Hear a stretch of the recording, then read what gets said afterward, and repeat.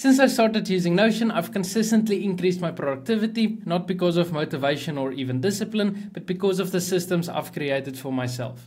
And in this video, I'm going to share one of those systems with you and show you 7 ways you can do the same. Number 1, create a focus room. For optimal focus, I would recommend creating a dedicated focus room that you can click on and go to where there's nothing that can distract you from your work. In this focus room, you can obviously add whatever you want as long as it's helping you to stay focused, like the 6 other methods I'm going to share in this video. And all 6 of these methods are added inside of this focus room template, which you can grab for yourself through the first link in the description. Number 2, create a daily focus list.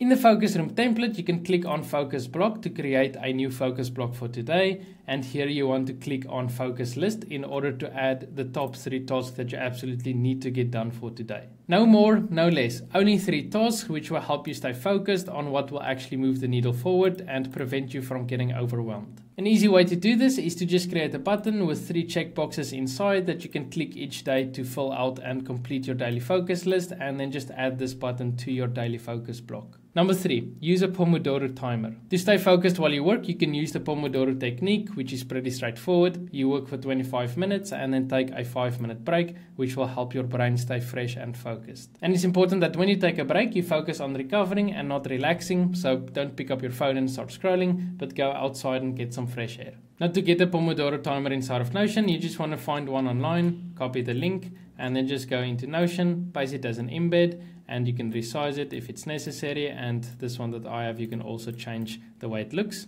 So I can change the theme, and yeah, I will leave a link to this one in the description below. Number 4, set up a distraction log. Over time, you'll start to notice patterns and what is causing the distraction so that you can become aware and remove the root cause of the distraction, which would be by removing the trigger. And you'll also start to realize the amount of time that you're actually wasting, and more importantly, the opportunity cost, which is everything that you could have done with that time. To create a distraction log, you can just create a simple table and add in 4 columns, one for the distraction, one for the amount of time, and then 2 more for the cause and effect, aka the trigger and the opportunity cost. So to just give an example, let's say the distraction was Instagram. Let's say the total time that you spent was 40 minutes. The cause or the trigger was a notification on your phone.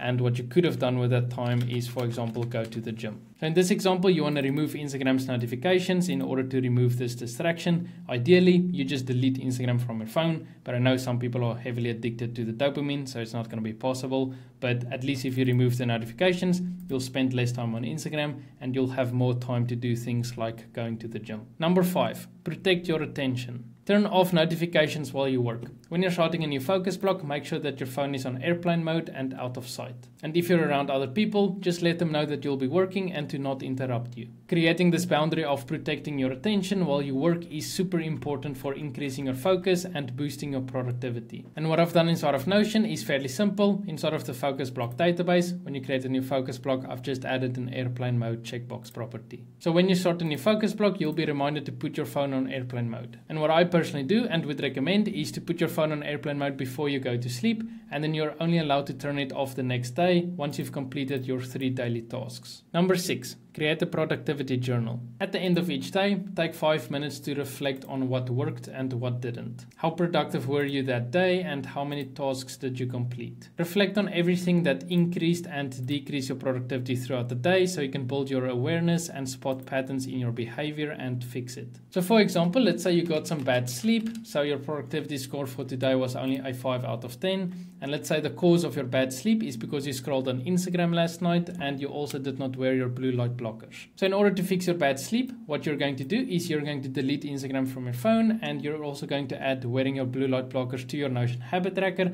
so you can build the habit of wearing these every single night. So to create a productivity journal like this, you just create a new database, and here I've added a button which will create a new database entry and also open it up. These are the properties.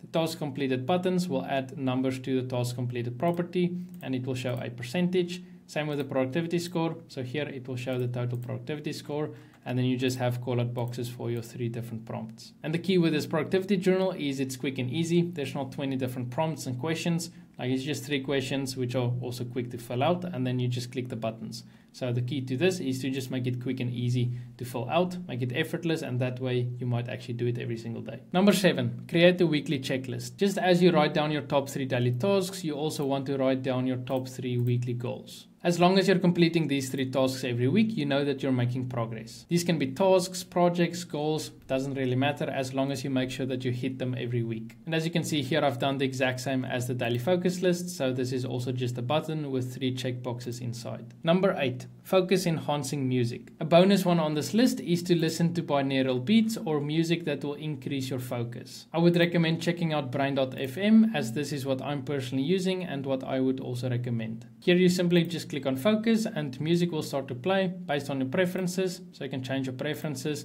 And you can also add a timer and also have a Pomodoro timer inside of brain.fm.